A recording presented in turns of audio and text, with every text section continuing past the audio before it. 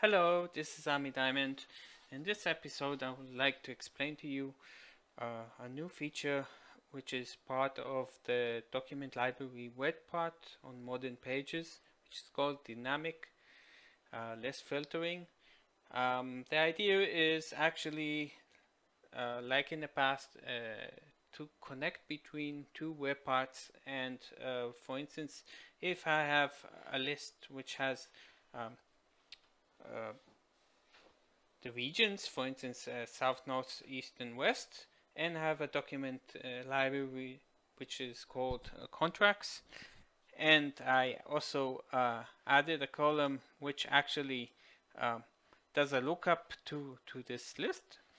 Then if I choose on one of the values, then I will only see the documents with the same value. This is like an index. Yeah. If I choose several values, it will show me all of the documents, what's called one-to-many. You'll see also in the breadcrumb the values that I chose. So how do we do this? Okay, so if I edit the web part to add a list like this, I just press the plus button and look for a list, and then I can choose the list I want. In this case it's the regions, so it's just like this one, so I'll delete it.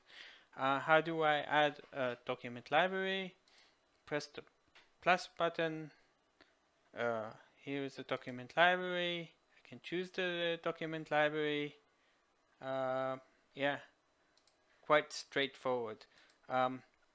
If I edit this web part, pressing the pencil or pen, I will have a new feature which is called dynamic filtering. Usually it's turned off. If I turn it on,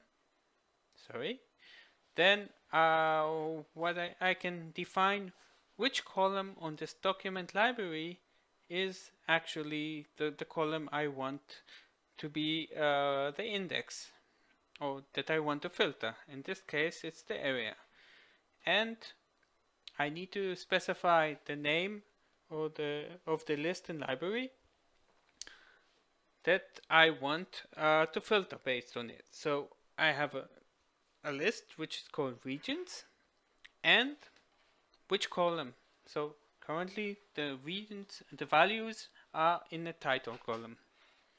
So if I press apply, actually the magic happens.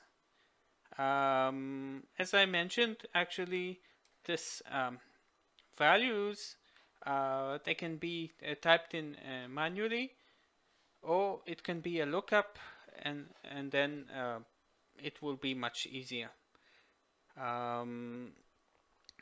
What's possible in addition is that I can add even an additional list or document library where the filtering can work. So if I have region and contracts, I can add another document library or list. All I need to be sure that actually this library has the same values that I can filter. So you see here I have the area, which is a lookup. All I need to do is to activate the dynamic, choose the column in this list, choose which other list I want to filter by, and actually the name of the column. So actually I have here, I will publish it. I have here one list and two document libraries. If I choose north, here it filters 1, here it shows 2, and actually this is a very smart thing. The reason I think it's good, because I think it's not possible to filter directly on a document library. We can also check that. Actually, if I add the document library I will change this to one section, and I will add a document library. From my checking, there's no filtering on a page. You need to do it on a list. So I have here the views. By the way, all of this can be hidden, but I don't have any filtering possibilities. If I edit this and I want to hide this area, I can edit, and I have here hide command bar. Now it disappeared. So this is about it.